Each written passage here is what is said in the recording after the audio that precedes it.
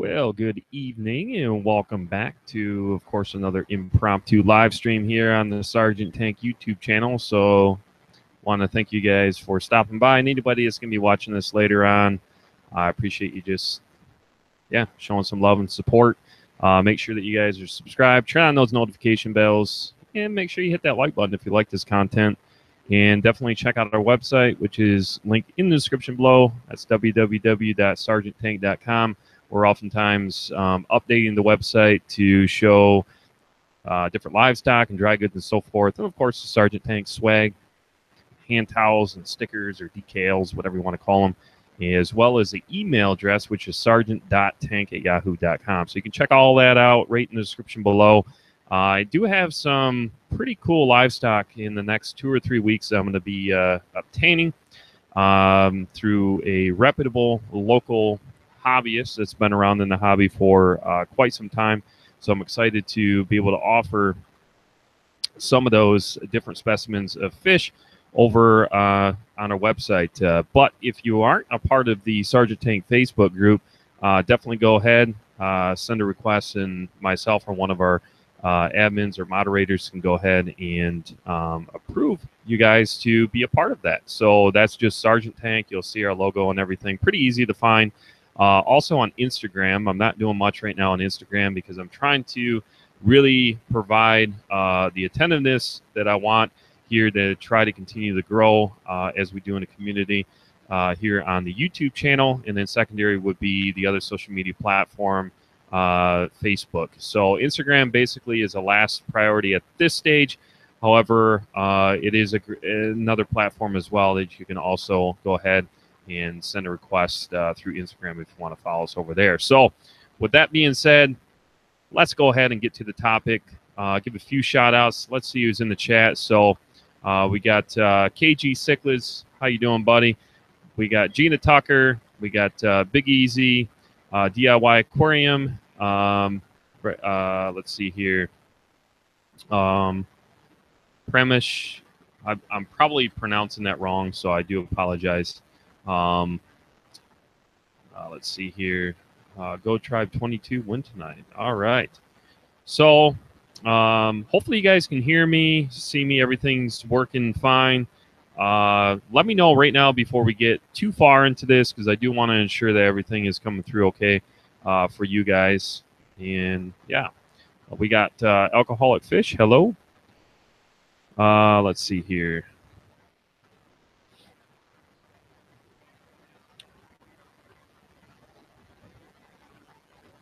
All right. Sounds great. Okay.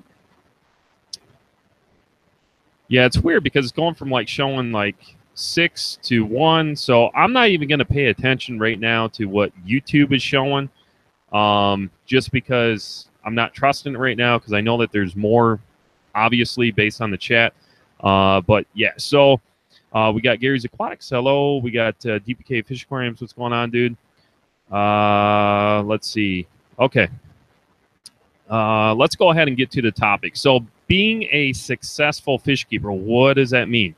That's like one of the number one questions I oftentimes have heard through the years of being in this hobby and breeding a lot of different various specimens of inverts and fish and so forth. And I think that would pretty be close to falling right there in the same category as, Jeremy, what do you recommend I put in a 10-gallon tank? Or what do you recommend I put in a 40 breeder? Or what do you recommend I put in a 29 or a 15 or a 75 or a 55 or a 60? You guys get what I mean. I'm sure anybody that's been in the hobby long enough can definitely contest to that. And it's one of the most difficult things as a hobbyist for us to really answer, because we don't know what somebody's interest is based on not only their knowledge, how much they're going to do maintenance, the overall husbandry when it comes to keeping fish.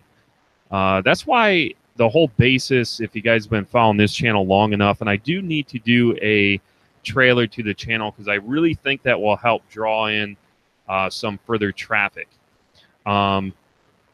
And I want to start putting more time. I really do want to put more time into editing and so forth of the videos. I have the capability and the technology to do it. It just comes down to strictly time and interest. It's not a great passion of mine to do, so I need to get into that mindset. So bear with me. Sometimes I know that there might be a little bit of, um, you know, audio issues or video issues. The main thing I want to be able to get across in every one of my videos, whether if it's here on the live stream or through an edited or even through maybe more of a raw video, is education and inspiration.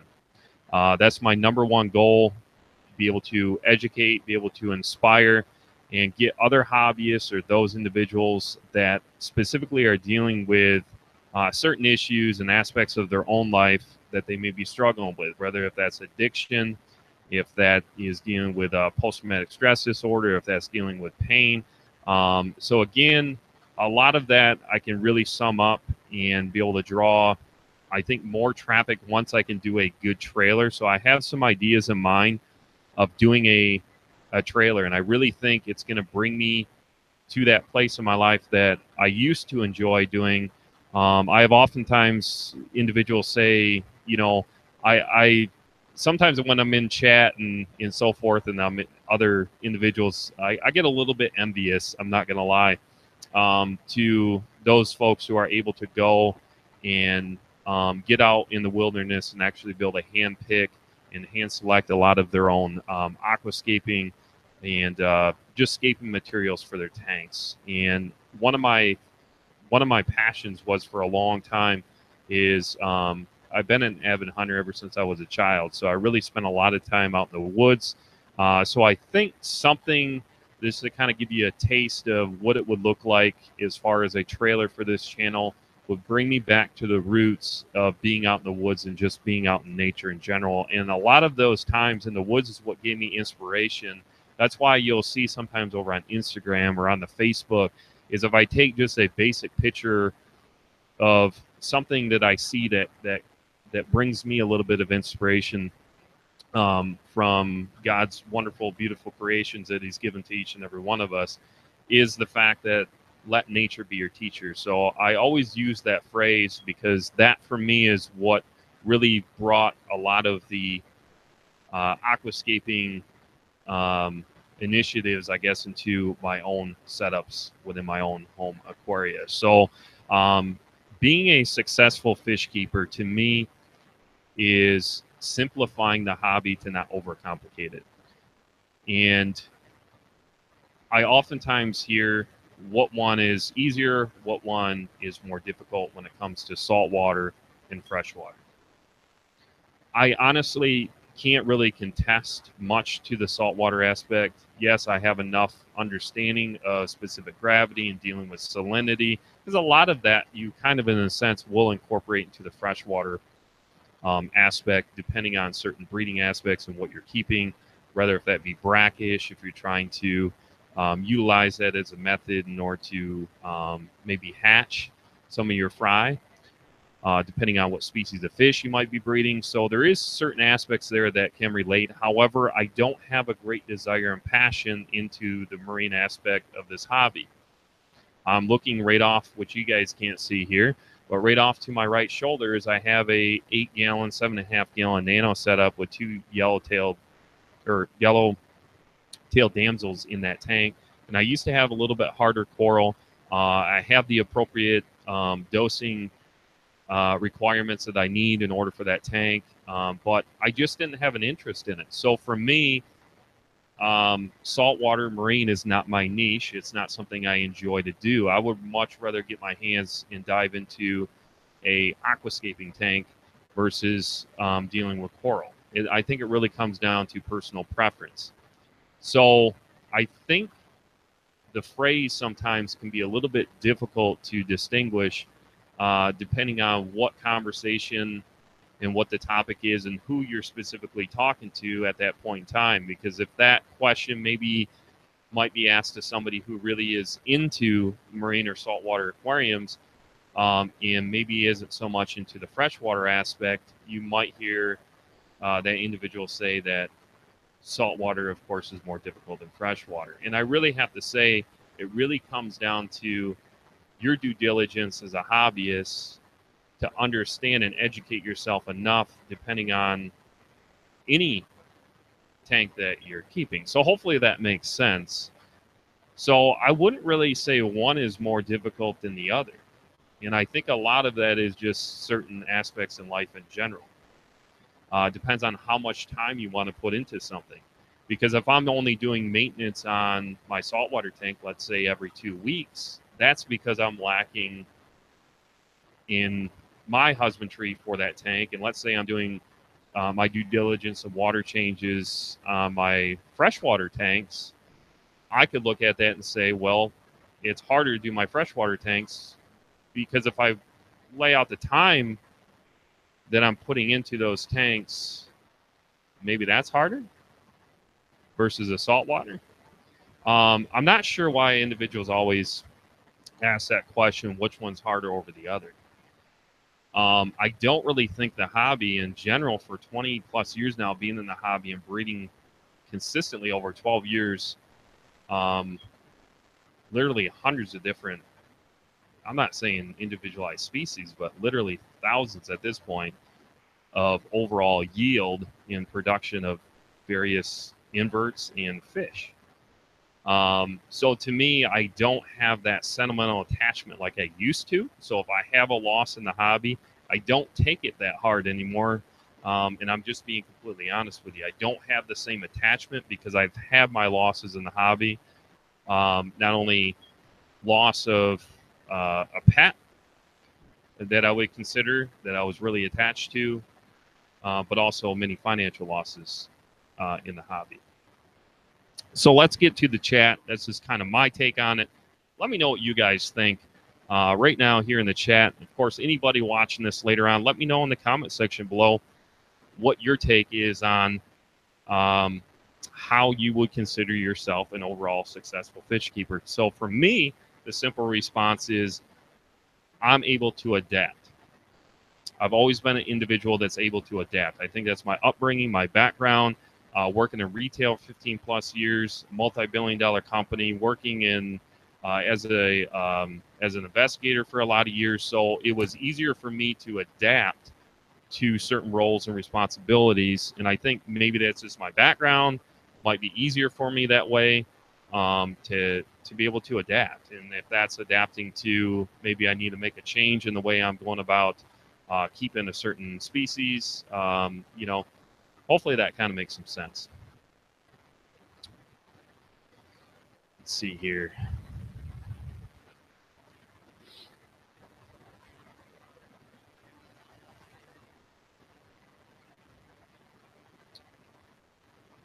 KG Cichlid said knowing the nitrogen cycle and what not to do to your filtration, absolutely.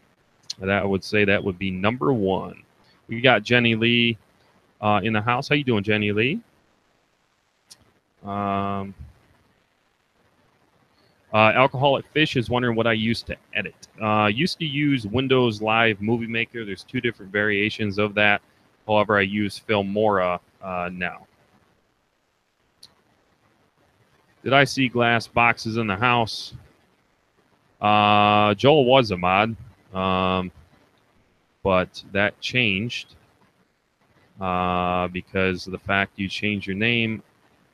I don't know. Were you not a mod before, Joel? I'm pretty sure that you were. But maybe I've been doing some little bit of revamping over there to try to clean things up. So, yeah. I need to make up several batches of Repashy to eat. Not looking forward to it. I'm looking forward to it, Kevin. Joel said I'm struggling with multiple tank syndrome. That would be, yeah, I think every one of us here can definitely, if you're looking for support there, you've come to the right place because we're only going to be advocates to continue to add to that, that multiple tank syndrome.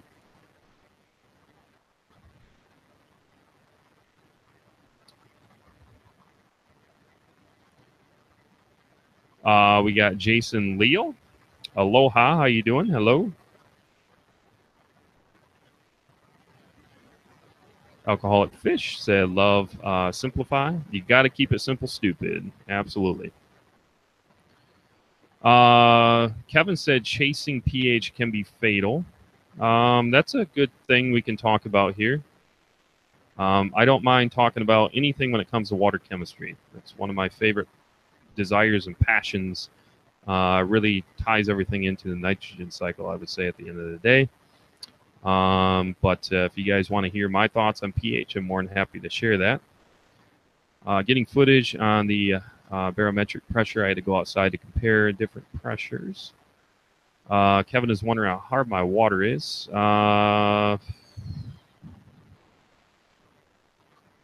It's around 150. And that's parts per million. Let's see here.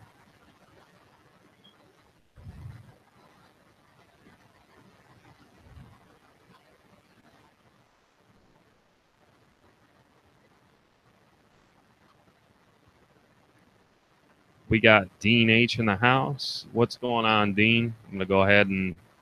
I know Dean was having some issue there with the interwebs. So let me throw a wrench back on Dean here. Let's see. All right, so we're good on mods. Anybody that's joining, it's nothing on a personal basis. These have just been individuals that have been, you know, if anybody's wondering, how do you become a moderator? Just show the support, show up. Once I get to know you well enough, you know, all these individuals you see with wrenches have been longtime supporters of the channel. Yeah, so I try not to get it too overwhelmed with mods, but those last two wrenches I just threw on there were already mods, but for some reason, something happened here on the interwebs that took those away. But anyway, so pH to me, we got Kang Lee in the house. How you doing, Kang Lee? I mean, where do you start? You always hear that, are you a total dissolved solids? Are you a pH? I'm an everything guy. What I mean by that is I am what my fish enjoy to be in. So it plays hand in hand. You'll oftentimes hear me use the phrase, I make my fish adapt to my water parameters, which I do. Sometimes it takes a little bit longer depending on what species of fish I'm keeping. For instance, my discus off to the right of me, which are probably a $500 pair of higher grade discus, and had to recondition them. I'm keeping them in certain water parameters that you typically would say the average individual has been keeping discus for a million years would say that's not possible. It is possible because I'm looking at it and they're thriving. So who makes up if it's possible or not? Hopefully that makes sense. I'm all about pushing the envelope at the end of the day. I don't actually find that discus are finicky at all. When it comes to shipping, yes. When it comes to keeping, no. I would actually say I've had way more issues with my certain species of like South and Central American cichlids, like my Severums or my hybridized blood parrots. I haven't really had a treat. The only thing I had to deal with the discus when I obtained them is getting them to conform over to my water parameters, to adapt to my water parameters, because the water parameters that they're kept in was completely different, a lot of parasitic issues and so forth. So again, that's where that adapting takes place. Yeah, I mean, I'm more than happy to, you know, there's only so much you can do. That's the one downfall when it comes to social media, is I put out a video or somebody else puts out a video and they're scratching their head and they're like thinking to themselves, how are you doing that? How is that possible? Does it really matter how I'm doing it? You know, just know that I'm doing it. You know, I'm not going to intentionally do anything that's going to obviously harm my fish. But again, adapting is a understanding of keeping fish and understanding their habits and their behaviors. Because I always go back on that line that I share time and time again, is stop mimicking what is in nature when these are captive bred species. Most of the fish that we obtain now are either through local hobbyists, they're in their own home aquaria, where you would quote unquote see TR, which is tank raised, or WC, which would be wild caught. So these are not wild caught species that I'm keeping. I don't have any wild caught species. These are all reproduction of other generations that have actually been bred within captivity. It's no different as a human. If you throw somebody in a different climate, with a major change, there's going to be some issues. So again, how do you adapt? You have to kind of start looking at that. That's the easiest way I can say how I've been able to keep some of these things alive, is I look at it from a human perspective. How could I do it? Even though obviously there's major differences, but to try to make it the most simplistic way that I can, that's the easiest way I can explain it. And it has been worked successful for me for a lot of years. So I don't know. But at the end of the day, simplicity is key. Don't overcomplicate it.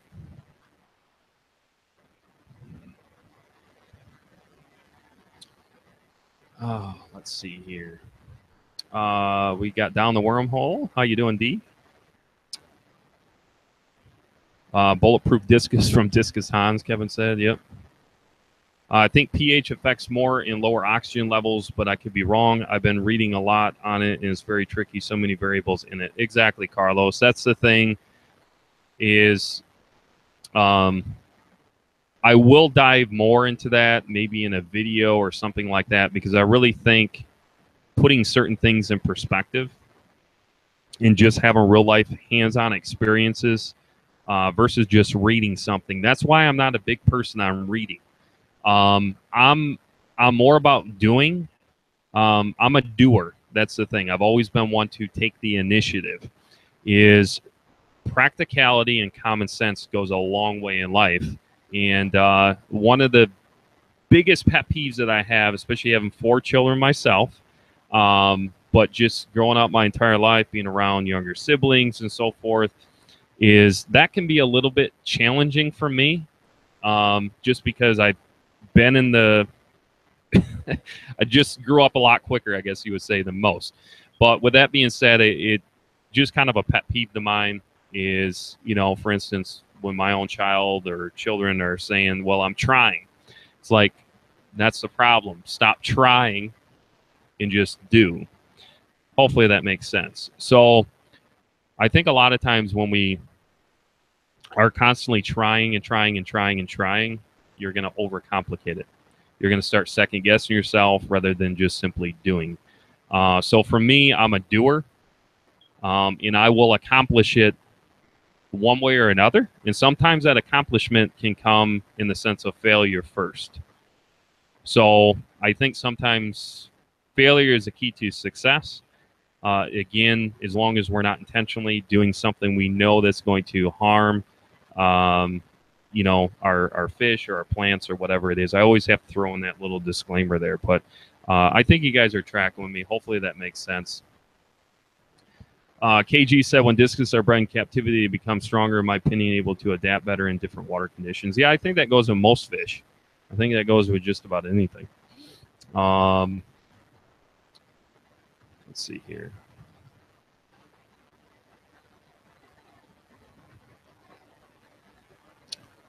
Carlos said, opinion generation you breed, it gets hardier. In a sense, it can, depending on, I think that's a yes and no. Fair assessment. In my experience, it really comes on good genetic lines. So if you're not doing specific line breeding where you're actually pulling out the best genetic lines, then I think it really can play at more of a fault or a negative rather than a positive outcome. But because I know for breeding specifically shrimp for over 12 years, in same thing like certain species of plecos and so forth like that. I mean, I think it really comes down to obtaining from the get-go a good genetic line and then pulling out the right genetics, and then going from there. But yeah.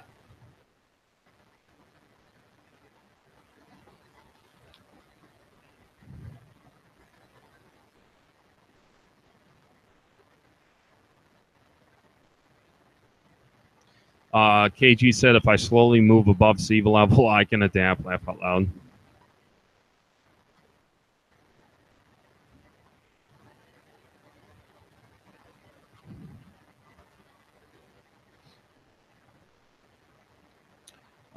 DPK, 3 things to avoid: stress, drastic changes, and rushing things with fish.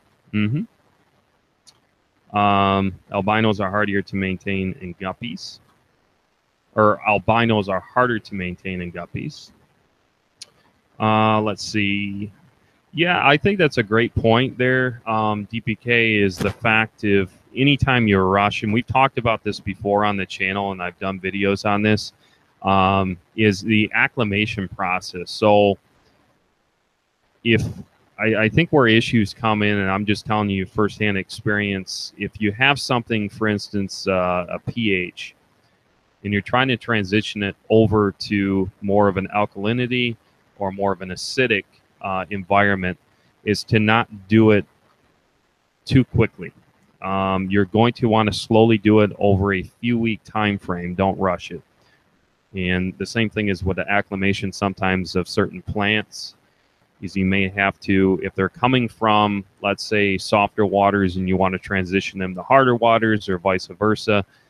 I typically do it over a few week time frame, sometimes few months, as I will slowly transition them, because each one of my tanks, although they are similar, I do have different water parameters set depending on what species of fish I'm breeding and the overall husbandry and how I do water changes and so forth in each one of those tanks. Yeah, stress can be a killer, absolutely.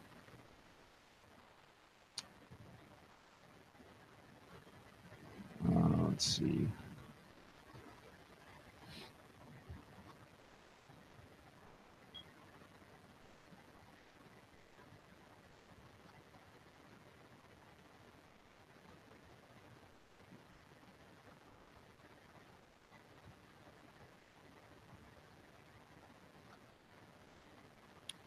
So I'm just curious, just by a number for those who are here in chat, how many years consistently, not that you've gotten back into it, but consistently, have you been in this hobby? I'm just curious. Because the answer for me, it would be 12 plus years. So we'll just say at 12. I'm just curious for you all, like how many years consistent you've been in the hobby. And the other question to that is, do you guys breed? Because some people may not be at that point in the hobby where they're actually breeding. Or maybe they're just getting their feet wet and just trying things out.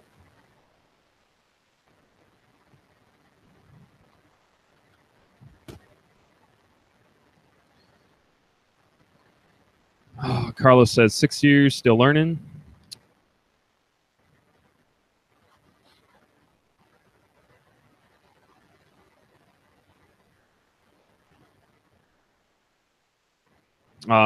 Kevin said 6 years. Going back to most fish are hardier. When bred in captivity, the strain can be weaker as well, depending on how long you keep them together. Mm-hmm. It's always a good idea to find another genetic line similar to what you're keeping and start breeding those together. So if I went to John Doe over here 10 years ago or 5 years ago, and now he's still breeding a certain similar line, is I'm going to purchase from John Doe that line of cherry shrimp, let's say, or whatever it is, and now I'm going to introduce that into my lines of cherry shrimp. That's how you really develop really good lines of shrimp. That's another way to go about line breeding shrimp. So again, I'm not saying you wait 10 years to do that, but yeah. Gina said 8, breeding 2. I encourage anybody that's been in the hobby for a year. I would recommend, for me, I always like to put time frames on things, even though some people work and educate themselves faster than others. I'm just telling you from personal experience. Is I would say be in this hobby consistently for a minimum of 1 year before you start to breed. So I don't want to discourage anybody, but the reason I put a 1 year time frame is that's going to tell you, if consistent, where you haven't hit multiple tank syndrome and you're working with 50, 100 different tanks. Let's say you might have 1, 2, 3 different display tanks that you're housing, whether if it's guppies, cichlids, you name it, inverts, whatever it might be. Is I really feel at the end of that 12 months, you're going to know if it's the right hobby for you. Is if you already getting discouraged, because that'll give you enough time within that year to experience some loss, because you are going to have loss. I can guarantee it. I think that's the most difficult thing for most hobbyists if they're getting back into the hobby or if they're new to the hobby, is where they haven't experienced loss and they really start beating themselves up at the end of the day, thinking, man, I just did something horrible. That's called life. Not to try to sound insensitive, it's called learning. Understand, do your research, know, obviously, the basics, common sense, know what you're getting before you get it. I mean, I would hope somebody would do their due diligence and do some form of research, no matter what pet you're keeping, to understand it. And it really comes down to life. I mean, you can watch myself, you can watch any one of these individuals in here that are putting out. It doesn't matter how long you've been doing videos, how long you've been in the hobby.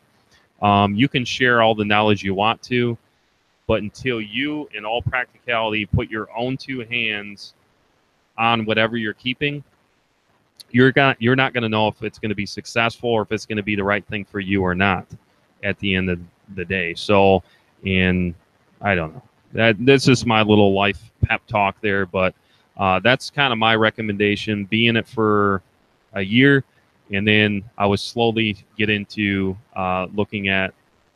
That'll give you enough time to get familiar with line. They'll give you enough time to understand nitrogen cycle. Give you enough time to do your research, figure out what you want to keep, develop your repertoire of tanks, get enough beneficial bacteria built up in that time to help jumpstart other systems. So that's just kind of my rule of thumb. And then after that 12-month time frame, then you can start slowly developing what other setups you want to start looking at breeding. So I don't know. I think individuals rush it way too quickly. Let's see here. DPK said, I agree, Jeremy. Waited 2 years to get into breeding. KG said, I only count how long I've been in the hobby when I'm actually focused on it. We got Ruru too. How you doing? Only started breeding fish in the last few months, just because I wanted to learn the fish and breeding first behavior, their temperament, and how long will breed with the same pair. There was no research when I started, all trial and error here. D from down the wormhole. Yep. Absolutely. But I know D's been around in the hobby for a long, long time. So I think a lot of us, most of us, I know myself included, started out that same way. I didn't do a lot of research, didn't have all this technology to, watching videos and everything. Wasn't part of a club at that time. But that's why I just try to share to, just be real with other people. Let's see. Many fish deaths in the beginning few months. KG said, yeah.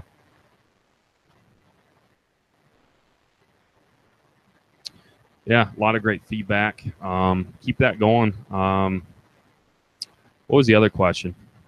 Oh, you guys already answered it. I like to get open dialogue going so we can get the chat. I like to keep things moving along. I think it was the fish dictionary, this information. That was amazing. That was from down the wormhole, yep. But Trying to think here.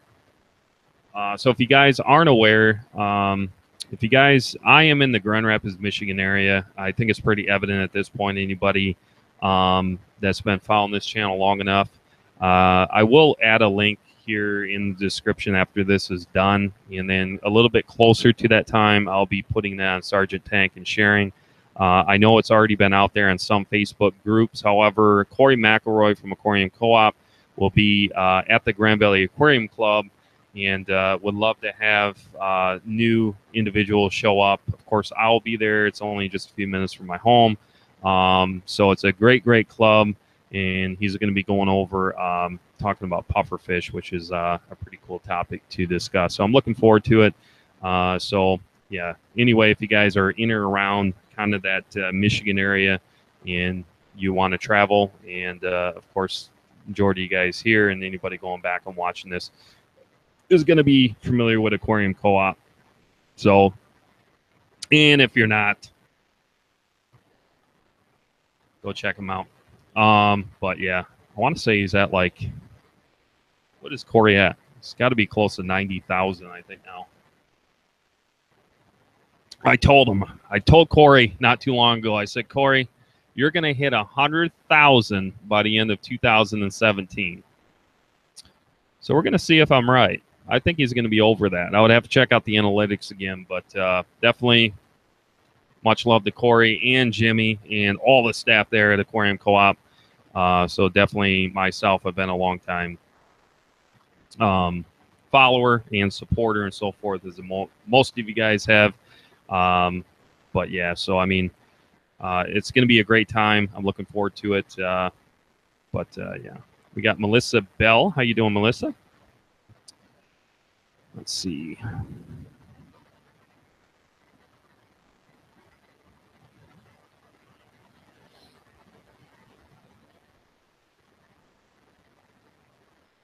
One thing I learned is to learn your seasonal water chemistry and its changes that can come out from tap. Yep. KG said 2.5 years strong with the same frontosa. That's awesome. Down the wormhole said city water is much more unpredictable than country water. Yep. That's why I always recommend you guys look at your municipal water report. It's going to show you something, but you're never really going to know unless you're actually checking. And I used to do that. I do have a API master test kit. I prefer that method over just because I have so many tanks and have for a lot of years now. It's way more cost effective for me as long as you know what you're doing and you measure it out to the 5 mil like you should be and mixing everything up. Yes, it is more time consuming. However, I would rather spend a little bit more time than cost. But of course, you can use the Tetra 6-in-1 test strips if you want to. But I used to test and compare. Having the appropriate pH and TDS meters and so forth can go a long way as well to help you kind of distinguish and get a baseline of what's going on. But it's always a good idea to do spot checks. You know, I frequently do that, especially with a lot of the setups I have now. Some of the stuff really can't handle taking drastic changes in water parameters. But, you know, if something did catastrophic happen, and I know that's happened to other hobbyists, you would have to be able to prove that it was from the city. And, of course, you would have, you know, as long as you could prove in the unfortunate event, you know, there's certain things you can do, obviously, to go after the city. I mean, you are opening up a can of worms there by doing that. You know, I'm fortunate enough, you know, I try not to take it for granted, but we're in a city where I don't have to be too concerned about that. However, you do hear some negative stories out there where certain things have happened. So, I mean, we can't walk on eggshells. You know, I know for me, if something does, that's why I run everything individual now. I don't have anything on a centralized filtration system. So typically my methods and the way I go about doing water changes and manual maintenance, I'm going to be able to catch it a little bit faster rather than having it more automated.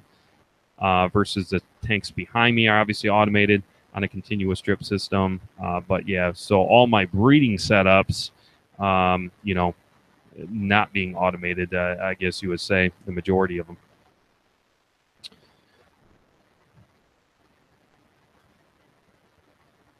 KG, I think those strips should be cheaper. Valley Fish, how you doing?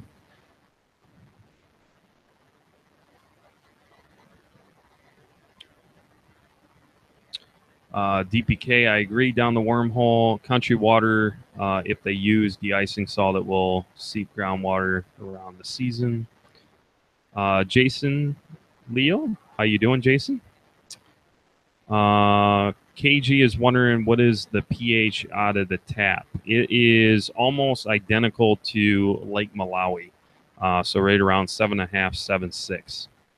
So for African cichlids, it's ideal, but I can breed and keep most of anything in that pH.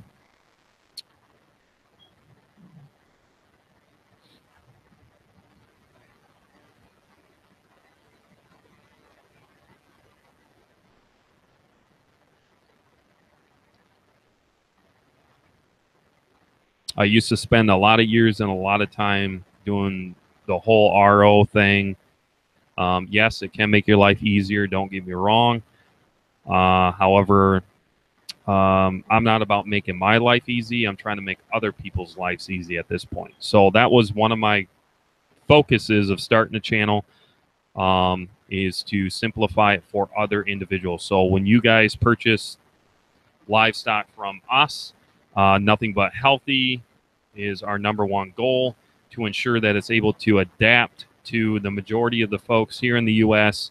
A lot easier than something if I was utilizing RO water or keeping something, let's say, in a more acidic environment, and now somebody has something that's hardy. I want to be able to provide diversity to other folks, if that makes sense. I want to be able to provide other livestock that might be a little bit difficult for other folks in the U.S. to come by, because of the water parameters. So that is a main focus and goal to mine, which I have had a lot of success with through the years, is adapting certain species of fish you wouldn't think you could keep in those water conditions, to be able to adapt. So a lot of that is why I breed. I don't do any import at this point in the game. Anything you buy from us at this point that's on the website is stuff I personally breed. So I'm raising it and transitioning it over to certain water conditions that I want them to be. That's the easiest way I can say I found success through the years. Michael Ransom, what's up from Ohio? How you doing, Michael? I appreciate you stopping in.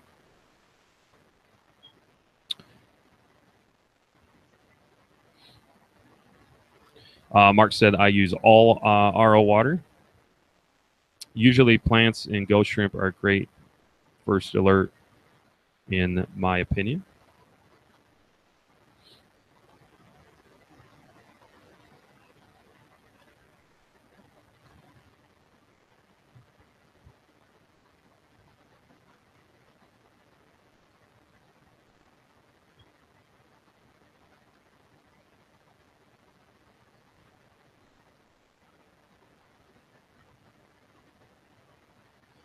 And then to me, reverse osmosis water is really anything. I don't want to see much of more than a 10, 12 ppm parts per million of any total dissolved solids with an RO.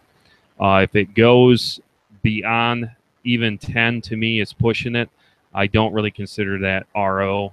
True RO, reverse osmosis, deionization, which is ran through the appropriate micron filters and changed appropriately. If I check it with my TDS meter, which I will before I obtain TDS, because I don't have an RO unit on hand, it's cheaper for me at this game to go ahead and obtain it through my local LFS rather than me dealing with the micron filters and so forth. I will eventually get one, just not in this home. Once we move and get that fish bar and so forth, I definitely will have an RO unit. But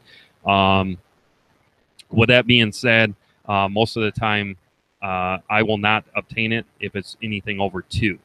I would rather just yeah, I'll go get distilled water or something like that, because the natural minerals and so forth, I'm not going to remineralize it because I'm already having minerals that I need, the appropriate minerals and content and so forth in the water chemistry based on the setup that I'm keeping. So I'm not adding 100% RO to something. Now, if you're trying to grow out, like even like your Mycogeophagus, like your germ blue ram fry, maybe even discus fry, some killifish fry, the eggs or so forth. I mean, I've heard individual, you can use RO, put a little bit of methylene blue or something like that in there. But I mean, yeah, so there's a lot of things that you can do that you can try out. But Dean is wondering, how is the family? We're all pressing in, Dean. I appreciate it very much. Been definitely busy now with the kids being back to school, but one day at a time for sure. I hope that you and your family is doing well. Mark said mine is 6. That's not bad, Mark. That's reasonable. I got Cardinals, Rams, Peepoffers, Angels, Royal Plecos, Gold Nugget, Clown Loaches, Clown Plecos, Guppies, Cherry Shrimp, Cory Cats, Autosynclus, Calvis, Common Pleco, Black Neons. I'm missing some, I think, laugh out loud besides the obvious Frontosa. Yeah.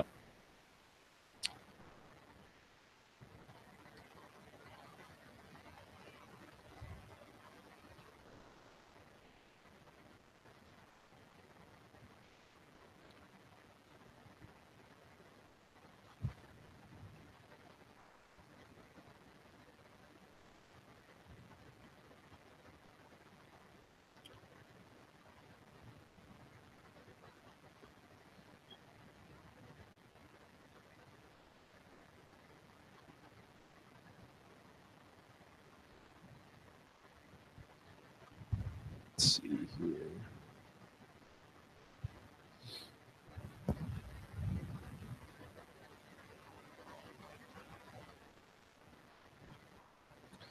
We got Majestic Animals. How you doing, Tim?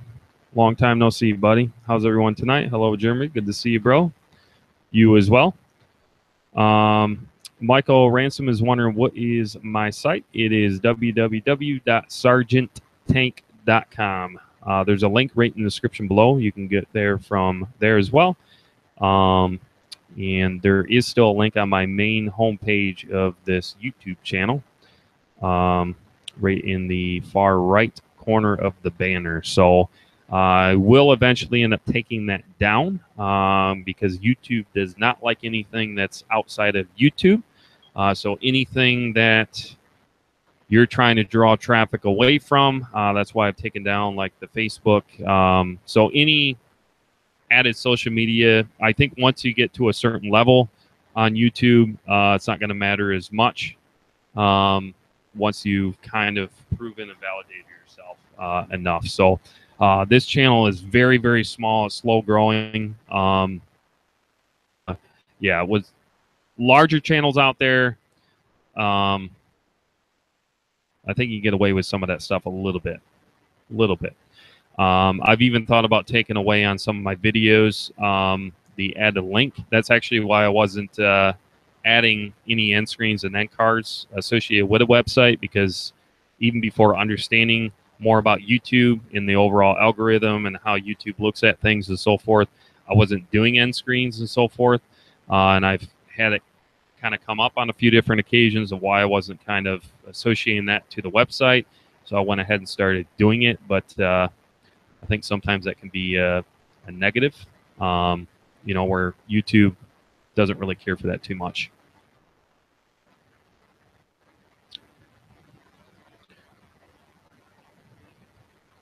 Kevin saying you need hundreds more people watching you, Jeremy. You have great knowledge. Well, yeah, thank you, Kevin. I appreciate it. I'm just here to share my love of the hobby. That's the only thing that can semi put a smile on my face at the end of the day. So, yeah. But that's why you don't see, I think, a lot of traffic you see on a lot of channels and so forth is that upbeat personality. If you guys would have seen me 7 years ago, before I had my disabilities and so forth, and dealing with chronic pain and depression, all of that jazz, then yeah, I have way more upbeat personality. Very, very outgoing. energy level was way higher than what it is now. But yeah, so I'm not gonna ever fake it to you guys. I just ultimately am gonna be me at the end of the day and real with everybody. I mean, that to me is nothing but transparency and just being human. Yeah, I don't like to put on a false facade. I did that for too many years. Let's see here. We got Priscilla in the house. What's with all live streams today? Must be the weather. I know what puts a smile on your face. Me eating more Repashy. Yeah, that would, Kevin. Goofy stuff like that. I get a kick out of it.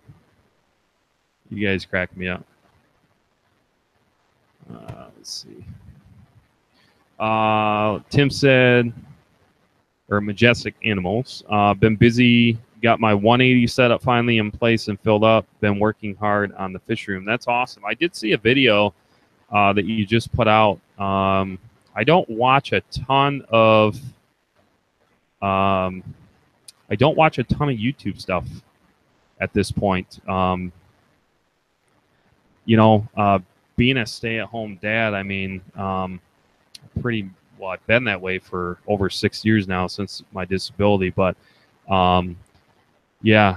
things are definitely hectic for sure. I have to laugh sometimes when I hear people say that they're busy, and I'm thinking to myself, really, that doesn't seem busy. But yeah, I don't put my problems or my issues out on social media. My aquarium has also helped me with my attitude and depression since my head injury. Thanks for being open about it, Brent. Quick. Well, thank you so much, Brent. Absolutely. You can always check out. I've done plenty of videos. We've had plenty of smiles, laughs, and tears right here on this channel. I got no shame in my game, that's for sure. I've shed plenty. I've probably all cried out at this point in my life. Not completely cried out, but yeah. Thanks for watching, Jeremy. Consider that an honor since you don't have time to watch much. I've been meaning to catch up with you. Summer got crazy for me. Yeah, it's been a busy time, I think, for a lot of folks, for sure. Lots and lots of folks. I won't like it, but Jeremy needs a good laugh. I'm not just saying that. We should set up a video challenge called Make Sergeant Tank Laugh. Don't do it for me, Kevin. Don't do it for me. You already did your bit that you needed to do. That I got a kick out of enough. Just use that Repashy.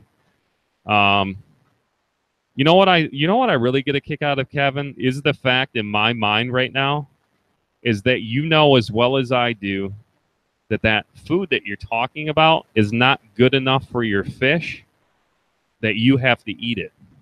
Is that what you're trying to convey? There's a good fight in the background, Priscilla said. Who's fighting tonight?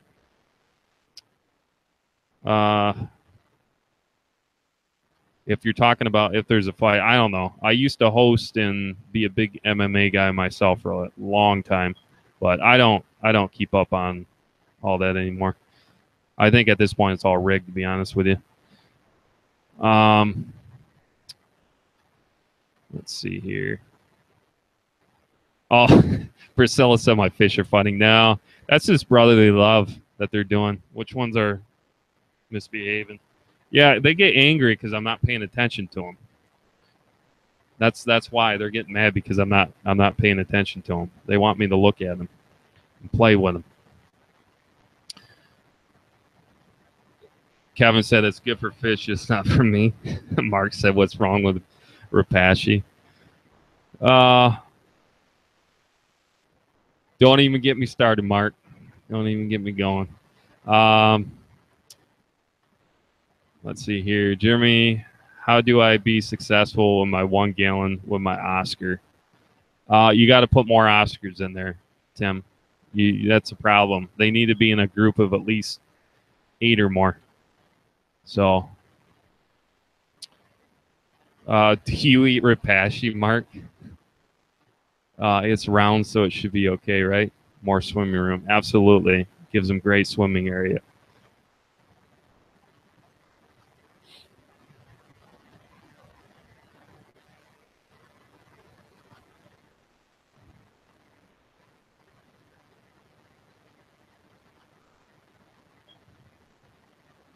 Yeah, this frontosa over here, it's hiding out in the corner. I do have to say, Kevin, I'm sorry, bro, to say this to you, but I would put up a Severum any day against a full-size grown frontosa, any day of the week. That dude's just a little baby.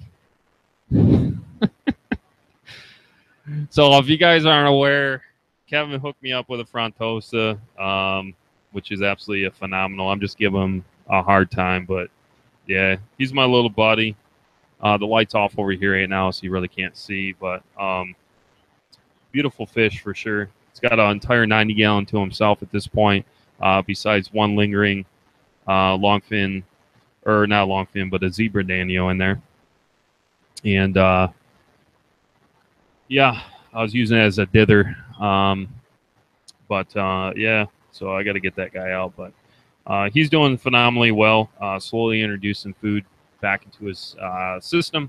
But yeah, he of course wants to eat. He's out quite a bit during the day. He'll interact if I'm here editing or whatever, if I'm here at the desk, which is pretty cool to see. So I was wanting one of his frontosa for quite some time.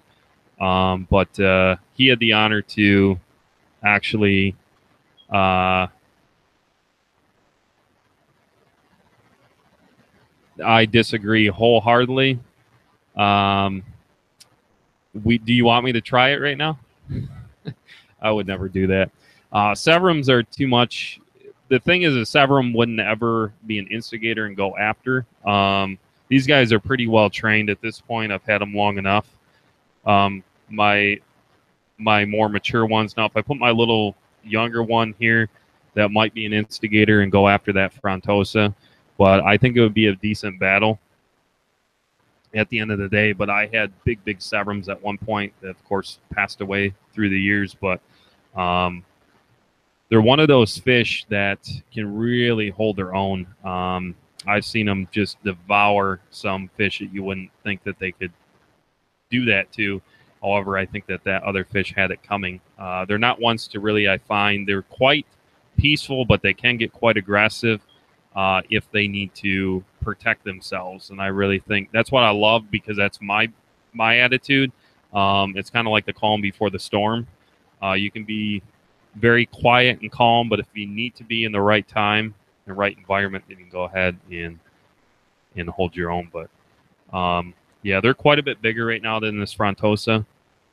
But yeah, I would never really do that. That would make for a great thumbnail and video, though, but I would never do that. So now this guy is going to stay in his home. Even though I'm very confident that at this point, that they would, based on their behaviors, if I did a slow introduction, I think that he would get along at this stage. Get along fine. But I wouldn't chance it. I wouldn't do that. I would be more concerned about these guys in this tank being very protective of their territory, since they've all been together for a lot of years now. This is it. I'm not ever adding anything else to this tank behind me besides I'm going to do some plants and a little bit more aquascaping in this tank. The wood that you see in here right now is not permanent the way I'm going to have it scaped. Neither is the substrate. I just haven't put the time into doing anything with this tank at this point. But hopefully that's something that we can do in the future. I can do a video on. I want to do a nice aquascape in that tank. But yeah, like I said, right now this other 90 is just strictly designated to this guy. So he's got a nice big tank there all to himself.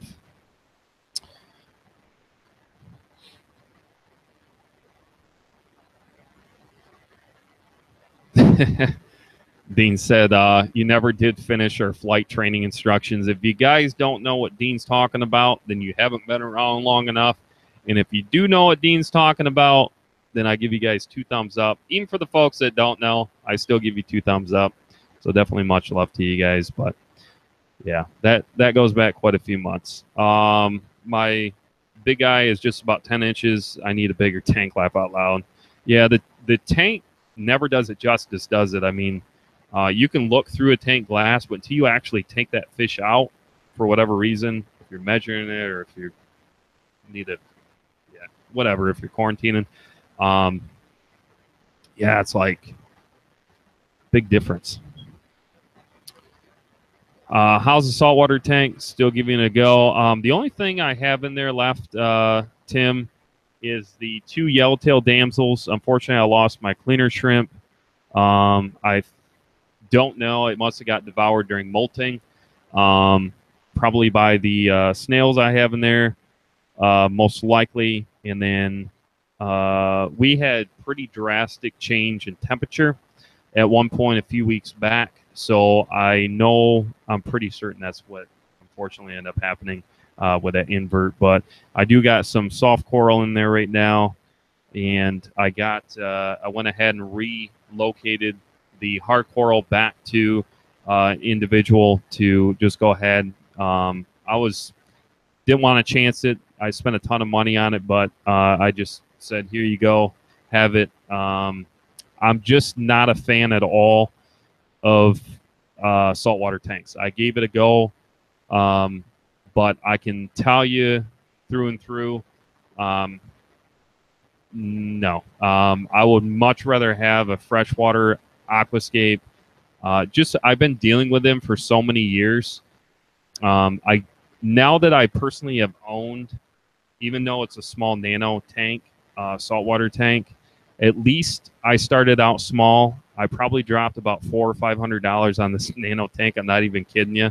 By the time with corals and just not even including my time and driving there and all the chemicals and so forth, at least $400. Yeah, I just don't have any interest at this point. What I'm probably going to end up doing is either auctioning off or doing something with those yellowtail damsels at some point. Or I might just send them.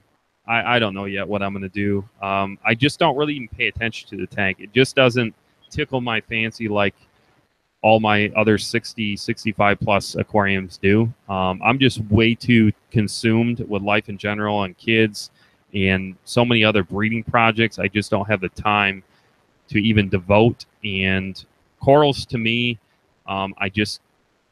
they don't look as attracted to me anyways. It's just purely personal preference. Then you could give me $1 million in coral or $100 in freshwater plants. I'm going to gravitate all day long to those $100 in freshwater plants or $1 million in coral.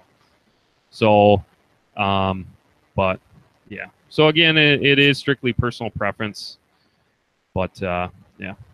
Michael Ransom said, I'm currently redoing a 55, and it's stand is for cichlids. I'm looking for some one local to get them from. I'm looking for Obi African peacock cichlid. If anybody knows of a place, be in the U.S. I did have an Obi peacock, but I did get rid of that guy at the swap meet a few weekends back. Let's see here. Well, you guys, that brings us up on an hour. Want to thank you guys very much. If you're not subscribed, make sure you guys smash that subscribe button. Turn on those notifications. Been hearing through the grapevine, individuals have been having some issues with getting notifications. I know myself. I haven't had any particular issues with getting notifications from other people live streaming as long as I'm subscribed, obviously, to the channel. I've actually turned on the notifications. So that is a recommendation there and just kind of a tip to ensure that you are still on that notification bell, I guess you would say, on the channel, even if you are subscribed. Something might have happened there logistically within the whole YouTube thing that you might have been unnotified for whatever reason, but maybe still subscribe. Hopefully that makes sense. Check out our website. Everything's going to be linked in the description below. Melamugo just said, I just got my notification. Well, yeah, I'm sorry. This is another impromptu. We'll try to get back here on a routine. I don't know what day that's going to look like.